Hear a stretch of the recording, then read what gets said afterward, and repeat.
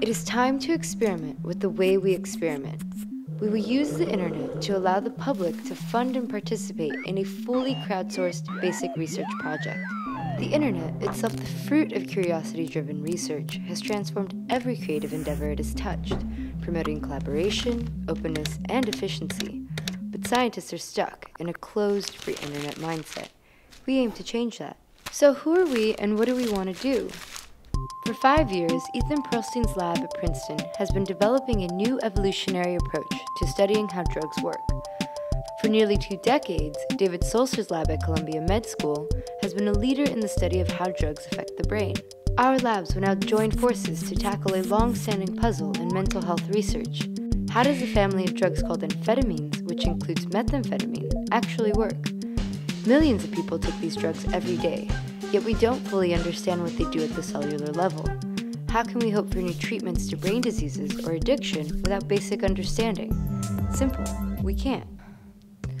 We will use a proven technique called autoradiography to figure out where these drugs go in the brain. Decades ago, this approach famously demonstrated that the psychedelic drug LSD works by interacting with specific neurotransmitter receptors throughout the brain. Autoradiography is really just radioactive photography. We'll start by injecting into a sample a radioactive version of the drug, which acts like a tiny homing beacon. Then, we'll expose brain tissue to film. The radioactive emissions appear as dark spots, revealing the drug's precise locations. By combining autoradiography with a powerful microscope, we will peer deep inside brain cells to resolve once and for all where amphetamines accumulate. The best part is, we don't know where it will end up, so the public will experience the thrill of discovery as it occurs. But to change the culture of science, we need your support and your input. To bring you closer to the action, we will make all data we generate freely available on the web. We will provide weekly blog and video reports detailing how research is progressing on the project's website. We will also hold regular online meetings to discuss results as they trickle in.